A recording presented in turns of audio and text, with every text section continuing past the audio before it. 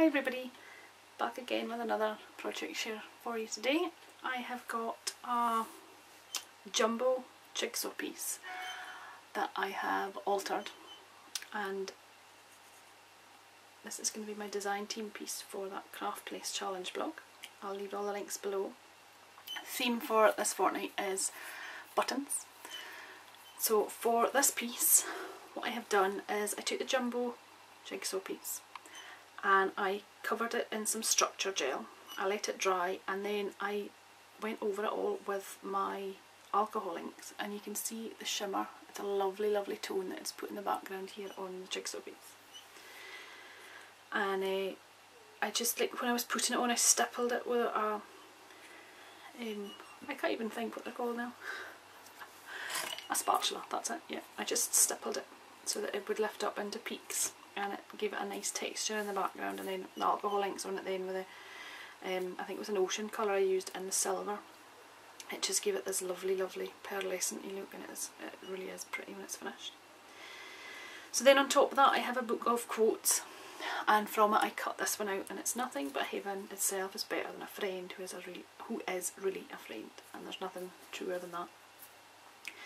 So what I did with that is I edged this up in some, what one did I use? Weathered wood around the edges, and then I just painted on some Mod Podge, and it just gives it a lovely sheen and it seals it.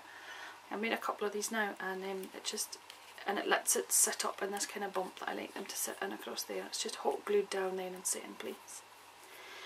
Then from that Craft Place shop I got my design team package, and in it were some of these charms and things, so I decided to use a couple of these on this project. So this one is like a necklace piece, and I just turned it the other way around, and I've inserted the vintage photograph lady here that I got from Trisha in my winnings from Trisha, so I cut that out and I put that in, and instead of having it like normally you would have it hanging that way around, I turned it upside down. Glossy accented this in obviously, and then I hung this heart with wings charm from it, which I thought was just a bit different to do that, so I did that on this one. Oh, everything's moving here. So it just hangs from there nicely. And here I've got a little organza flower that's in the back, and then there's two buttons that I've put together here down this corner, and buttons up the top here as well in the purple and the blue, just to tone in with the colours that's on here. This is a little applique butterfly that came in my package from Trisha as well, and it just fits in lovely. I like the colour, and these are just lovely to work with, they're so soft. Then what I did was I had one of these, now what do you call these? It's like a filigree piece, but it started as a cone shape, and I just opened it up and I created like a bouquet of flowers that's coming out of this filigree piece, and attached them in there, and it's got also, sorry, everything's sticking here, in the background here it's got these gold leaves that are available in Lisa's shop as well.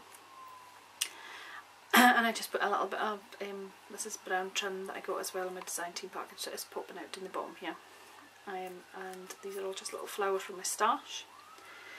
And I added in this little bow here with a satin rose in the centre. So that is how I created this piece, and I also just hung some twine from the top down it from, so it's still got a rustic kind of look. So this is what I have created. I hope you like it. I was quite pleased how it turned out, and like I said, I will leave all the links below to the challenge blog and to the shop, all the links that you need to see. But I hope you like it. Thank you very much for watching, and I'll be back again soon. Bye!